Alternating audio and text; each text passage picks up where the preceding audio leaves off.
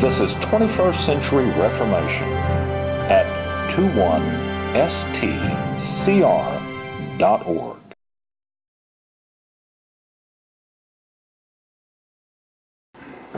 I'd like to title this lesson this morning, The Origin of the Trinity. Because everything in the world has an origin. There's only one entity that is unoriginated, and that is God the Father. He had no beginning, no ending. He's unoriginated. He's underived. That's a good word. He's underived. Our Lord Jesus Christ, awesome as He is, had a beginning. Let's let Him tell it. In Revelation 3:14, He said, I am the Amen, the faithful and true witness, the beginning of the creation of God. The word beginning there is arche in the Greek, and it means a commencement, to commence first in order of time. So Jesus is He said, the beginning of the creation of God. And then the Apostle Paul backed it up in case it needed to be backed up in anybody's mind. He says in Colossians 1:15 that Jesus is the firstborn of every creature. Amen? Amen. So the Lord God, creator of heaven and earth, is the only one unoriginated. Everything and everybody that we know or see has an origin. I am told by Trinitarian scholars, again and again as I'm studying their writings, that the doctrine of the Trinity is not in the Bible. Somebody say, wow. Wow. I mean, over 2 billion Christians in the world today hold on tenaciously to the doctrine of the Trinity, to the extent that many of them will unchristianize you if you don't also hold to the doctrine of the Trinity. But Trinitarian scholars themselves, noted Trinitarian scholars, not liberals, I mean fundamental Trinitarian scholars, tell us in their writings that the doctrine of the Trinity is not in the Bible. Listen to Charles Ryrie. And he has a book called Basic Theology, which is used in fundamentalist Christian Bible colleges as a resource book. And this is what he says. Trinity, of course, is not a biblical word. Neither are triunity, triune, trinal, substance, nor essence. Furthermore, this is a doctrine that is not explicit in the New Testament, even though it is often said that it is implicit, implied. By the way, I read where Trinitarian scholars say that the doctrine of the Trinity is not in the Bible, but it's implied, it's suggested, it's hinted. Is God a God that hints? No. Is He a God of suggestion? No. Are the 10 Commandments in reality 10 suggestions? No. No. If there was a Trinity, Jesus, our Savior, would have told us plainly in more than one verse. Amen. Amen. Amen. So he said, many say that it is implicit or implied in the Old Testament and explicit in the New. But Ryrie says, explicit means characterized by full, clear expression. An adjective hard to apply to this doctrine. That's on page 58. He says, it is fair to say that the Bible does not clearly teach the doctrine of the Trinity. Amen. If by clear one means that there are proof texts for the doctrine. In fact, there is not even one proof text. End of quote. And that's on page 89. So Charles Ryrie, a noted Trinitarian scholar, is telling us, without ambiguity, the doctrine of the Trinity is not in the Bible. Listen to Millard Erickson, who is a Baptist theologian at Southwestern Bible Institute in Waco, Texas, he said, "We see the doctrine of the Trinity being developed layer by layer. It is unlikely that any text of Scripture can be shown to teach the doctrine of the Trinity in a clear, direct, and unmistakable fashion." He says, "We are not coming to the text of the Old Testament with the expectation of finding the doctrine of the Trinity taught therein. We will not even find a full-fledged and explicit Trinity doctrine within the New Testament." That's right. Thank you, Brother Eric. Amen. There we go. Trinitarian scholar, Methodist minister Adam Clark, in Adam Clark's commentary on the Bible, an authoritative commentary on the Bible, here's his shocking statement. He said, "Here I trust I may be permitted to say, with all due respect for those who differ from me, that the doctrine of the eternal sonship of Christ is, in my opinion, anti-scriptural and highly dangerous." Amen. Wow. Wow. That's not Joel now, that's Adam. Where's that at? That is on page 854 in Adam Clark's commentary on the Bible. I've got that. All right? James Hastings, another Trinitarian scholar, in Hastings' Dictionary of the Bible, he says, "It may be that St. Paul nowhere names Christ God, and verses that infer it must be otherwise explained." Hastings calls this one of the most baffling problems of New Testament theology. Wow. Page 709. So, I'll take their word for it. Yeah. Good enough for me. If these men say it, expect Joel Hemphill to say it every time you see him. Amen? Amen. Amen. So let's just settle it. It is not a biblical doctrine. What does the Bible say about God? There are 31,000 verses in the Holy Bible, and not one of these verses has the words "two" or "three" next to God. How many knows that the God of the Bible is one? One. 67 times I found where it says God is one. Amen.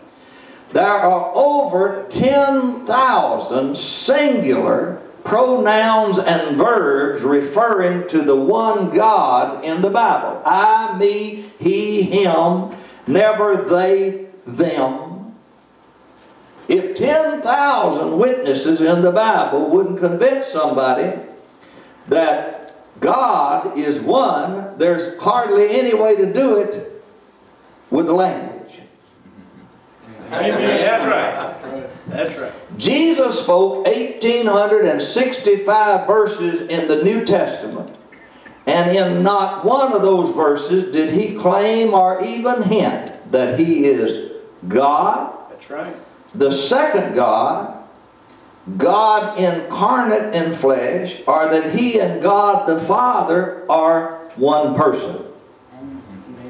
Amen. I counted these the other day for myself. You can do the same. But Jesus said God 184 times in the New Testament, from Matthew through Revelation. Jesus spoke much in the book of Revelation after his ascension to the Father. He said God 184 times, and not once was he speaking of himself or the Holy Spirit. It was always the Father. Amen. That's right. Hello? Amen, brother. I'm a little slow, but that tells me something. The New Testament says God over 1,300 times when it is clearly speaking of the Father, not Jesus. Paul said God 513 times in his 13 epistles, and not once can it be proven that he was speaking of Jesus Messiah, It was always the Father. Amen. Peter said God 46 times in his 2 epistles, and not once was he referring to Jesus. It was always the Father. Amen. James, the half-brother of Jesus, through their mother Mary, said God 17 times. You can check this in a few minutes. 17 times in his epistle, and not once was he referring to Jesus. It was always the Father. Of course, the focus of my book that I wrote is not who Jesus is not. It's who God the Father is. Amen. Amen. Jesus is all that the Bible says He is. Amen. But the problem is that we, in our sincere desire to exalt the Lord Jesus Christ, have given Him a place in our hearts, in our doctrine, and in our worship that rightly belongs to the one Most High God, His Father, and ours. Amen. Amen. And so I want people to see the Father. Jesus said it's a worship issue. In John chapter 4, He said to the woman at the well, the hour is coming and now is when the true worshipers, how many want to be true worshipers, will worship the Father. Jesus had said to her, we know what we worship. So Jesus is a worshiper of the Father as well. Amen. He said to Mary in John 20:17 at the tomb, go tell my brethren that I'm going to ascend to my Father and your Father. That's right. To my God and your God. So the God, our God, is also the God of our Lord Jesus Christ. Hallelujah. But I want people to clearly see Jesus' Father and our Father. Our Father God is a person. That's right. I have this written out, and I have several scriptures to prove it. Who has a will? Several scriptures. Who has a personality? Zephaniah 3:17. Has a shape? Several scriptures. Has a face? I have scriptures for all of this. I can share it with you. He has a head. He has hair. He has eyes. He has ears. He has a mouth. He has breath. Psalm 33:6 said that by the word of the Lord were the heavens made. Word of God were the heavens made. And the inhabitants thereof by the breath of His mouth. So the word of God is not some pre-existent being that entered into Mary's womb and came forth appearing like a baby. The Word of God is the breath of God's mouth. Peter said this, they're willingly ignorant of, that the heavens and the earth of old were the earth standing in the water and out of the water by the Word of God. That's not somebody, that's the breath of God's mouth. Hebrews 11:3 says, by faith we understand that the worlds were framed by the Word of God. God said something. In the beginning, God said. So anyway, we won't take a lot of time with that, but that's a biblical fact. God has breath. He has a voice. He has hands. He has back parts. He has feet. He loves, laughs, sings, walks, stands, sits, feels. He is not any way human, but He has a heavenly body, as do angels. So we don't be thrown aside by the verses in the Bible that speak of God's wings, because the nations of Assyria and Moab are also spoken of as having wings. And the Messiah, our Lord Jesus Christ Himself, is prophesied in Malachi 4:2 that He will arise with healing in His wings. We know Jesus didn't literally have wings. And so this is speaking figuratively of Jesus as well as the Father. But He does have these attributes. He's real. And I'm glad I found Him. I did not know the Father. I'm sorry to say I did not know the Father. In my doctrine, we preach Jesus to the exclusion of the Father. The apostles did not do that. They preached the Father. Everything from the Father through our Lord Jesus Christ. That word is used over and over. Through or by our Lord Jesus Christ. Amen. Here's one for you. Paul says in Philippians 4:19, but my God Do you think Paul knew who his God was? Hey, this is a good verse to use when you're talking to oneness or Trinitarian friends. Do it in love. Do it with patience, because it's not easy. Nobody's going to get it in one day. Nobody's going to get it in 1 hour, maybe not even in a week. It's like seed. It'll grow. But I've seen seed grow through asphalt. Yeah. Oh, we're seeing it all the time. Seed has life. Seed has power. Yeah. I've seen seed grow through cracks of concrete out here in your parking lot, right? So God put life in seed. So just sow a little seed, and if you get a chance, water it. If not, God will send somebody else to water it. But thank God He's the one that gives the increase. Amen? Amen. And so we can help people to see this truth of God. And that's one reason we're here. We want to encourage you to see this truth. I didn't come to it easy. If the doctrine of the incarnation on which oneness belief is based, or the doctrine of the Trinity, if they're not biblical doctrines, since everything in the world originated somewhere, That's right. Where? whose mind, where did this originate? Yeah. If the Bible clearly declares that God is one, Jesus said it, Mark 12:29, listen, Israel, S-H-E-M-A, which is listen in Hebrew. You won't find Jesus saying that word too many times, but He said, listen. Hear, oh, listen, Israel, the Lord our God is one Lord. God is one Lord. Amen. If you see two Lords in a verse, only one of them can be God. That's right. Jesus' half-brother Jude himself said in verse 4 of Jude that in the last days they would be denying the only Lord God and our Lord Jesus Christ. There's two Lords in that verse. 1, 2. Kim, how many count that high? I know you can. Just have a little, you can smile right there. There's two Lords in that verse. Only one of them can be God. Amen. The other one is the supernaturally conceived, virgin-born, sinless Son of God, our Savior Jesus Christ. Amen. Amen. Preach it. Hero, champion, soon-coming King, preordained, destined ruler of this planet for 1,000 years. Yes.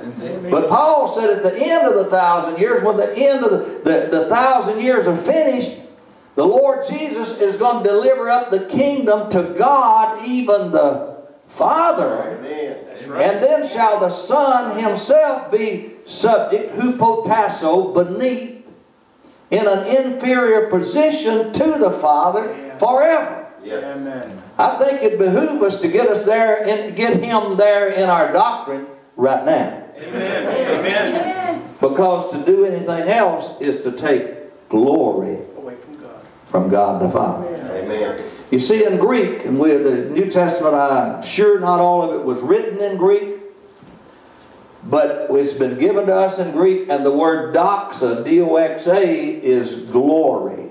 Our English word glory, and it means to recognize a person for who they are and give them the honor and glory of who they are. That's the word doxa, which is glory. So to give God the glory that He's demanded and deserved, we must recognize who He is, hear the cry of God the Father's heart. In Malachi 1:6, He says, a son honors his father, and a servant honors his master. If I then be a father, where is my honor, saith the Lord of hosts. Folks, I can about weep over that. Yeah. When I saw this, I developed an empathy for God.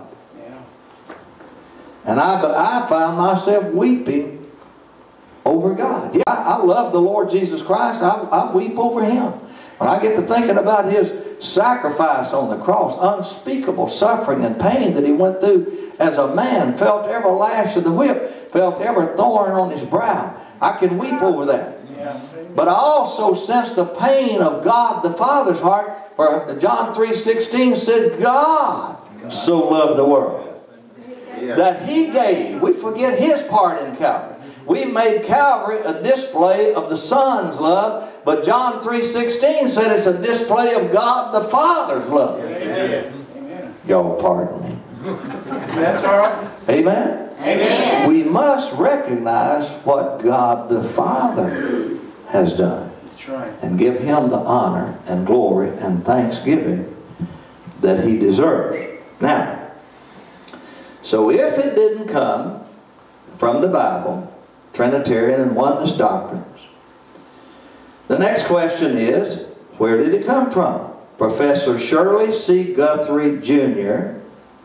wrote a book called Christian Doctrine, and in it he says, he's a fundamentalist, the Bible does not teach the doctrine of the Trinity. I said, wow. Page 76. He says, the language of the doctrine is the language of the ancient church taken from classical Greek philosophy. Yep. I said, well, again. That's on page 77. Then he says on page 80, the doctrine of the Trinity is not found in the Bible. Yep. Could he said it any plainer than that? Oh, no. Okay, Roger Olson and Christopher Hall wrote a book called The Trinity. They're Trinitarian scholars. I love to quote Trinitarian scholars speaking against the doctrine of the Trinity. I think I'll write a book called Trinitarians Against the Trinity. I could write a thick book on it because God makes them tell it. That's right. I don't believe they want to say it. No. I believe when they take pen in hand, God makes them say it. That's right. Because He knows Joel and Dan and Jeff's going to come along and quote them and help people see that these doctrines are not biblical doctrines. That's right. That's right. Here's what they say. The medieval mind of the Latin West made little distinction between philosophy and theology. That's Greek philosophy. Listen to this. Scripture, Plato, Aristotle, and subtle logic played significant, if not equal, roles in developing explanation and defenses of doctrines such as the Trinity and the person of Christ. Do you hear what these Trinitarian scholars are saying? Yeah. They're saying Scripture, Plato, Aristotle, and human reasoning all played perhaps equal roles in deciding the doctrine of the Trinity. Well, I understand Scripture, but what does Plato and Aristotle and human logic have to do with who God is? That's right. He says, Augustine, that's St. Augustine as he's called, the darling of the church, was influenced by Platonic, that's Plato, Platonic thought, which inclined his Trinitarian views in the direction of the unity of the Godhead. Page 55. They say, the philosophy of Plato and Aristotle both found expression in Thomas Aquinas' system of theology. They refer in their book to Greek Trinitarian doctrine and Greek Trinitarian thought. I don't know what that does to you, but I find that shocking.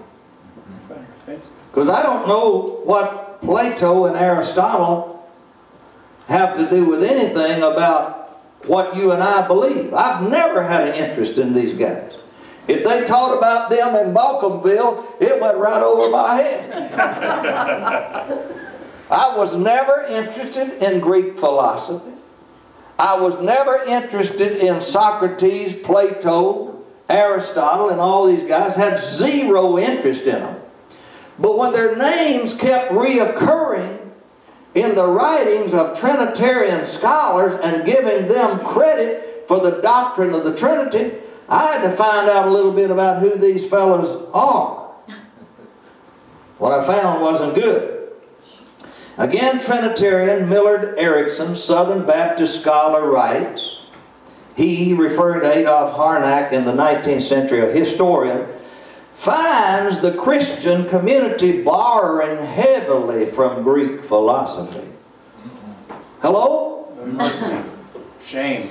It was from these foreign sources. This is the true source. Amen. That's right. It's the only one. Hello? That's right. Yes, amen. Right here. That's right. There it is. It was from these foreign sources, not from Jesus himself, that the doctrine of the Trinity, incarnation, and related conceptions grow.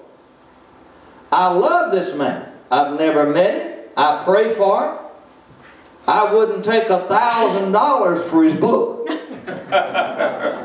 I highly recommend it in opposition to the doctrine of the Trinity because he's so honest about it. Did you hear that statement? It was from these foreign sources, Greek philosophy, not from Jesus himself. Folks, we ought to be able to close the book right there. That's right. Yes, amen. That's it. These foreign sources, not from Jesus himself, that the doctrine of the Trinity, the incarnation, and related conceptions grow. Wow. Wow. Everybody say wow. Wow. He goes on. Brother Erickson, we have also observed that the specific metaphysical vehicle used to express the classic doctrine of the Trinity was a Greek, not a Hebrew. How many know that Jesus was a Hebrew? That's right. How many knew Abraham, Isaac, and Jacob were Hebrew? Amen. How many know Peter, Paul, John were Hebrew? Hebrew. What do these Greeks have to do with it? All right, it was the classical doctrine of the Trinity was a Greek metaphysics that was viable in that time, but no longer makes a great deal of sense to most people today. Oh, I like it. I like it. Hallelujah. That's right. Wow. Listen to this, page 259. This is in his book, God in Three Persons. I highly recommend it. He says, how in the world he can wind up a Trinitarian after all of this? A Southern Baptist theologian. And I love him. I honor him. I don't mean to dishonor him in any way. But it doesn't bother theologians that it's not in the Bible. It bothers me. Yeah, that's right. It ain't fair. It doesn't bother some theologians that it came from Plato and Aristotle and Socrates and Philo and these others. But it bothers me because I'm a follower of Jesus Christ. Amen. That's it. Amen. Paul said, follow me as I follow Christ. That's Amen. right. Right. They said a guy was walking through an old cemetery and he saw an inscription on a tomb. It says, where it said, where you are, I once was. Amen. And where I am, you shall be. So prepare to follow me. Somebody had penciled in on the stone, to follow you, I'm not content until I see which way you went.